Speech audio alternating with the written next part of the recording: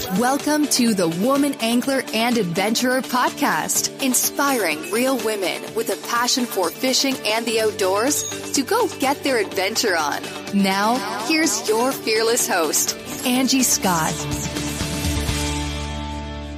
This week on the Woman Angler and Adventurer podcast, I'm proud to welcome Geri Meyer, owner of the Driftless Angler Fly Shop in southwestern Wisconsin, as well as the Women's Fly Shop online at womensflyshop.com. Really, I was introduced to you, of course, through Jen and Heather and their Redfish Roadie road trip. The first time I ever met them was they started off in Nashville on their first trip. We did an interview there, and, Jen was kind of telling me about their trip and some of the destinations that they were going to be hitting up. And one of the areas she mentioned was the Driftless.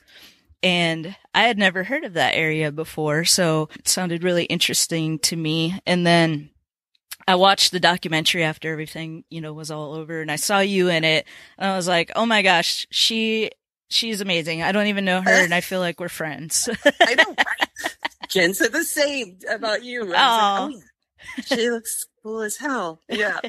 Well, cool. So I guess that was one of the stops on that trip, and I kind of wanted to talk about that area because that's where you're located, and you have the Driftless Angler Fly Shop and also the online Women's Fly Shop. But tell our listeners, because we've only mentioned it a couple times on the show, just a little bit about the Driftless, because it's, like I said, it's a really unique area. It is a very unique area. It is an area in the Midwest, so we are in southwest Wisconsin, and it's a pretty good chunk of the southwestern corner of Wisconsin, and the teeny sliver of the southeastern corner of Minnesota, and then northeastern corner of Iowa, a pretty good chunk as well, and then northwestern corner of Illinois, just teeny slivers. So it's a chunk of land in the Midwest that was unglaciated. So when the last glaciers came through, there was this portion that did not actually get glacier. And when the glaciers rub on Earth, it's called drift. So it creates sediment and rock and, it's scouring. And this section did not have that. And so water continued to flow, and there were these valleys, and they call them coulees. I think like French fur traders coined that term, that these were coulees. So they're just little gulches and gullies and rivers, and there's just a ton of them. And so fresh water continued to come up through springs. So these are all spring fed in our area. So they're all spring creeks. So they're all street to sidewalk size, teeny little, very intimate, meandering creeks or streams. Not a ton of currents. So but still, because of the chemistry and because of how they've been formed, temperature stays consistent. And so it's just great trout habitat. Lots of bugs and lots of all wild trout. So very, very little, pretty much no stocking in the area that I'm in. All wild fish, browns and brook trout. And it's pretty spectacular. Wow. Well, cool. Yeah. So I see why fly anglers are definitely attracted to that area. Right. It's kind of a hidden gem. It's, not as much as when we came. There's good and bad to that, but, Trout Unlimited has done a ton of work. The state of Wisconsin, especially, there is so much public land. And we're very grateful and completely reliant upon that. So the fact that in our area we've got so many streams and just a ton of it has access. So that is a great thing for us. Yeah. So I know farming is pretty big up there in Wisconsin. Has that had much effect on the area? Right. There's been lots of farming practices that have been amended and changed. Contour farming has definitely, made a big difference between. So, there's a lot of hills, a lot of valleys. The topography is, it's karst in that there are lots of underground rivers and so caves, and so a lot of drainage. Had it not been for that switch in farm practice, and not to say, it's not perfect, but there constantly has to be change, right? And not to say that, I mean, our water is very, very clean. It's very clean, but you know, it's a right to farm state, and that's a great thing. However, there's a cost to that too. So I don't want to paint any pictures that it's become perfect. The DNR has done a ton of work. Trout Unlimited has done a ton of work to work with the farming community to make it so, yeah, we're constantly trying to have to balance. And so, it is definitely a big focus. And so are there other than trout, is there other fish that you can target in that area? Not so much in the driftless. Okay. I mean, suckers for sure. Not a lot of people target suckers. Right. We do actually right before they spawn when they're kind of crazy. That's kind of fun, but we don't really target them, but that can be fun. I don't mind a sucker. But no, about an hour away, actually 45 minutes from here, we can get to the Mississippi. Okay. A little bit further, we can get to the Wisconsin. So both of those, and we actually were fishing the Mississippi the day before yesterday on Sunday and had a blast. Northern and bass, largemouth for the most part, and panfish. We do have some ponds around here that we'll go fish for panfish with our kids too. That's tons of fun. Cool. Well, I saw that, I think I read somewhere that you like to fish for muskie as well. Oh, I do. I do like muskie. Anything toothy, I really do. Muskie, and I do equally as much like northern pike. But muskie just because they're so elusive. Yeah. So then, and for us, that's, well, we can find some a little over an hour and a half away. Normally we go up north, up to Hayward area, and I fish with my girlfriend, Wendy Williamson, who's a guide there, and she's amazing. So that's typically what I do she's a muskie guide, and she's somebody you should get on this show. She's amazing. Yeah. Well, so I've been doing this show for a little over 2 years now, and I feel like I've said this many, many times. So one of my bucket list fish is a muskie, and I still have not got my first muskie. So,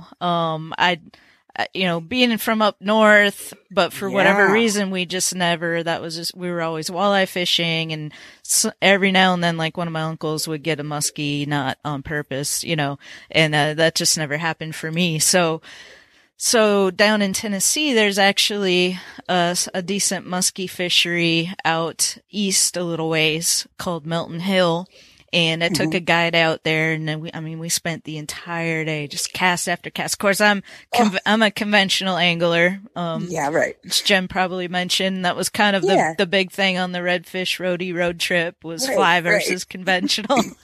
Which is so cool. Yeah, it was so cool. Super fun. And, that's something we keep bringing up too, is like, why is there such a separation between fly anglers and conventional anglers? But that's another show. Yeah. Right? That's a whole other. I know, it's absolute nonsense. Yeah. But yeah, so I still have to get my first muskie, so maybe I need to go up to Hayward. Yes. Wendy Williamson. Wendy, and if you go further, well, I don't know where Nome would go. You know Nome. Do you know? I have. Yeah, we've had Nome on the show. She came to Nashville maybe a year and a half or so ago, and I met up with her and talked about, she had an article that was coming out and done about one of her recent trips, and so we talked about that, and that was cool. So she used to guide in Michigan, and and I think the UP, when she would do her muskie guiding. I don't know whether she comes back and does that, but yeah, I would definitely say, just knowing Wendy's there for sure, and she's a muskie queen. Now, does she fish for him on the fly? Yeah, oh yeah. Okay. Yep. Well, yeah, she used to be a trout guide, and I think now for 20 some years, maybe 30, she and her husband have the Hayward Fly Fishers and fly fishing company, and she is just spectacular. Plus, she's just a pile of fun. Awesome. Well, yeah. Well, catching muskie, I think conventionally is one thing. I think on the fly is probably a totally different experience. It is. It's, muskie. I mean, what do they say? It's the fish of 1,000 casts? Yeah, or maybe 10,000 10,000 casts. Yep. Right. So, and I mean, that's not a huge exaggeration.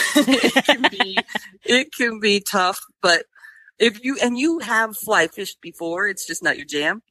Yeah, I mean, very, very little. Like, I took a lesson out on the Caney Fork a few years ago, and then on the Redfish Roadie road trip, I did practice a little bit with the ladies at the community casting event, and then I did get to catch my first fish on the fly out with a guide. Yeah, the next day, so that was cool. It was fun. I had no idea what I was doing, but I managed to catch it. Well, I have no idea what I'm doing when I fish conventionally. I feel like it's just a shit show. Like, I just don't know. I'm like, when do I flip this? Like, how can it be that hard? I'm sure it might again go back to this brain, but it's so small and so full. But I feel like one day we should have a huge conclave of women and fly fishing and conventional fishing. I talked to Cheryl Smith. Yes. In Chicago, who I just think she's amazing. She is. We talked about this when we were in Chicago about having like a big group and have the fly anglers help the conventional anglers and the conventional anglers help the fly anglers, like, who want to try, the opposite way of fishing and just go have a blast. Yep. I feel like that would be a good thing. And maybe Nashville's our place, and maybe a karaoke boat is our vessel. There you go. Yeah. It's gonna be 5 foot this year, so it'll hold a good group of people, pretty good size. So that would be a blast. That would be fun. Wouldn't that be so fun? Jen cracks me up because she's like, I don't even know what these bait casters. I don't even understand how you even work one of those. Like, you're right. It's so funny how different it is. But yeah, that would be fun to just mix it up. From billion-dollar ad budgets and arena naming rights to tens of thousands of retail locations, big wireless providers spend big to appear like they're your only option. How do they afford it all? That big bill you get at the end of every month. Mint Mobile had a different idea. Instead of brick and mortar overhead, Mint Mobile is online only. What does that mean for you? A whole lot of savings, because wireless plans from Mint Mobile start at just $15 a month. That's unlimited talk, text, and data for just $15 a month. You'll save enough that you can get a brand new rod and reel for the upcoming season. For anyone who just hates their phone bill, Mint Mobile offers premium wireless for just $15 a month. All plans come with unlimited talk, text, and high-speed data delivered on the nation's largest 5G network. You can use your own phone with any Mint Mobile plan, and you can even keep your same phone number along with all of your existing contacts. By going online only and eliminating traditional costs of retail, Mint Mobile passes significant savings on to you. Switch to Mint Mobile and get premium wireless service starting at just $15 a month. To get your new wireless plan for just $15 a month and get the plan shipped to your door for free, go to mintmobile.com/waypoint. That's mintmobile.com/waypoint. Cut your wireless bill to $15 a month at mintmobile.com/waypoint. Yeah, I would love to learn more. I sincerely would love to learn more. And I do, I don't have, for me, in such a small area, I just don't have a huge group of women, of female anglers, fly or otherwise. And I would really like to know more about conventional fishing. I really would. Yeah, like Jen says, fishing is fishing, and fishing is supposed to be fun. So that's what it's all about. Right. So speaking of fun, I came across so tell me about this pink squirrel. So, it's kind of a Midwest staple. It's our commodity fly. Okay.